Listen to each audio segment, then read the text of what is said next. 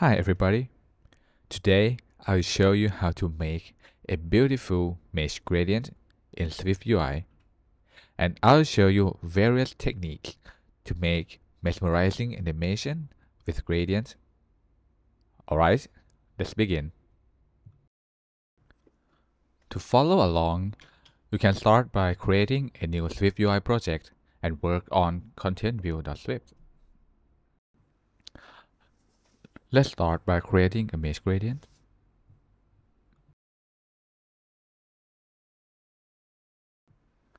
There are many ways to create a mesh gradient, but 99% of the time we'll use this one.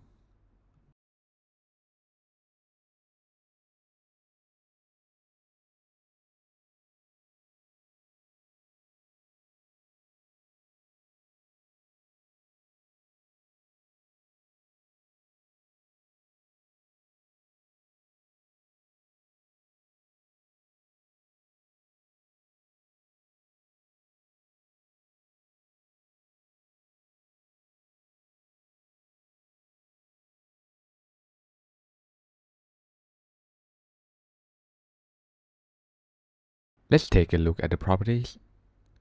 Width is the number of colors per row. Height is the number of colors per column. Points array is points of colors.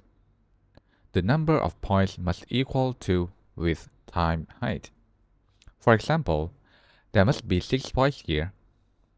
The 0, 0 is top left, 1, 0 is top right.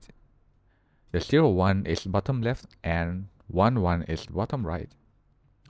And for other points, they should sit between these corners. The colors in the array are the one we use for our gradient. Each color is located at the corresponding point in the points array above. For example, red is at 0, 0. Blue is at 1, 0, and so on. We can add more colors to the gradient, but I think 3x3 mesh is the sweet spot.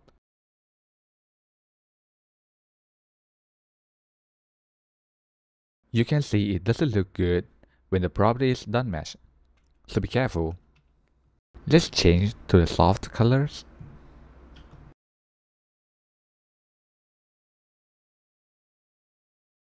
When we think of animation in SwiftUI, we usually reach for add state or wrap changes inside a with animation block.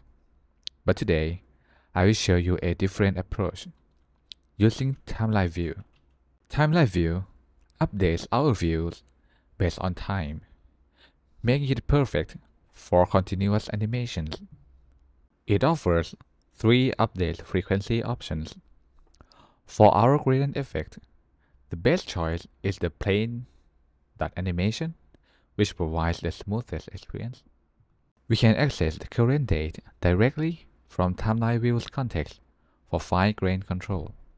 To perform the animation, it's best to transform the date value using a continuous function such as sine or cosine.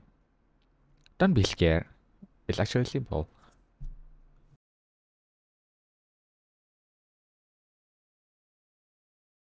Looks pretty cool, right? I'll try to add a repeating animation with a boolean.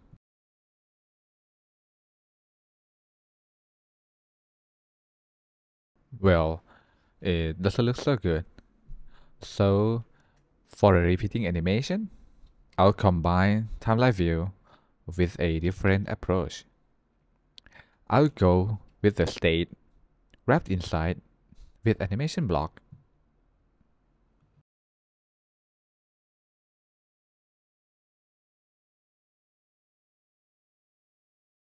And that's how you create a beautiful and repeating animation with a mesh gradient. Simple but efficient. Please like and subscribe, and see you in the next one.